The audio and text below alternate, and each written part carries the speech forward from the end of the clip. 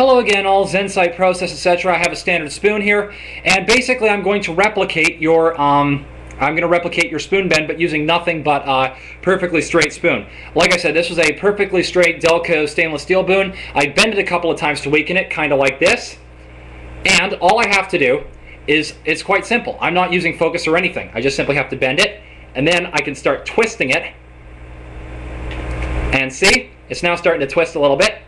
And one twist in, and it's relatively easy. I mean, I didn't focus or do any power of intention or stuff like that. It was just simple that. Here's the kicker. Because of this, I'm just simply using straight strength.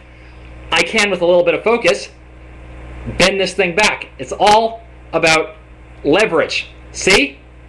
By using the right correct amount of leverage, I can bend this thing back into shape relatively well. There's still a little bit of distortion left in the side of the spoon.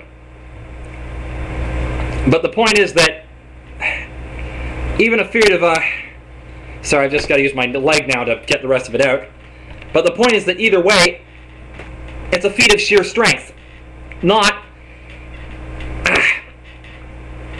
this is a, like I said, this bend was a feat of sheer strength, not a feat of using chakras or any of that mystical stuff. Here, better yet, I'll bend it back into shape, and I'll leave that twist in there. Hopefully my girlfriend won't mind.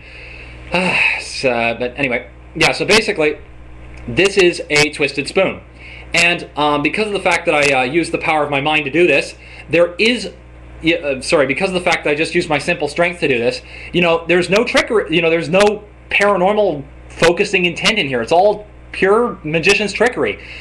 Sorry to disillusion you, Spoon Bend, but all that focusing and stuff like that, that's just simply being able to tap extra body strength. Mothers have been known to lift up ends of cars on sheer adrenaline just to save kids. Chris Angel, in one of his Mind Freak episodes, actually lifted one end of a taxi just by sheer muscle training. So, I'm sorry, this is not paranormal. All that chakra stuff really does not play into it. And for skeptics who have claimed it's like cuts in the spoon and stuff like that, you don't need trick spoons to do it. You just simply need to remember stuff like sheer physics, including leverage, etc., to be able to twist a spoon like this and locate the weak spot and use its malleability. So, sorry to disillusion you, zensightprocess.